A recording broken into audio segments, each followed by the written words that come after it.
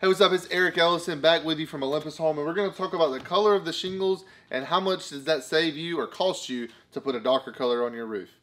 So the darker colors and the lighter colors, in my experience, over thousands of roof inspections, touching these shingles in the wintertime as well as the summertime, is that they're all hot, regardless of the color. Whether you go with a silver birch, which is basically a white, and we can clip to that color here, or you go as dark as you can with a certainteed charcoal or a Owens Corning Onyx Black, which we can link to that here as well.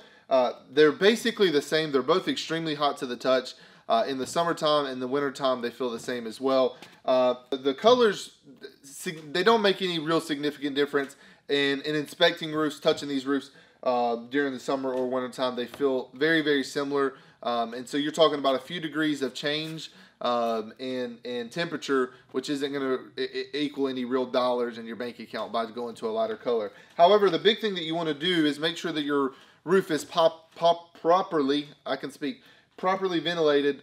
Without the proper ventilation to let that hot air escape the roof, you can cause damages to the shingles from basically cooking them with inside the attic. So the shingles are meant to be able to withstand the elements from the outside, but if we flip these shingles over, and on the back side, you're going to start to cook these shingles from the inside out, which they are not built to do. So the proper ventilation is the more important thing when it comes to picking the shingle color, is making sure that your roof is properly ventilated for the type of shingles and the amount of attic space that you have. So the short answer is the color of the shingle will make zero difference that you will ever see on your energy bill or your house's energy efficiency.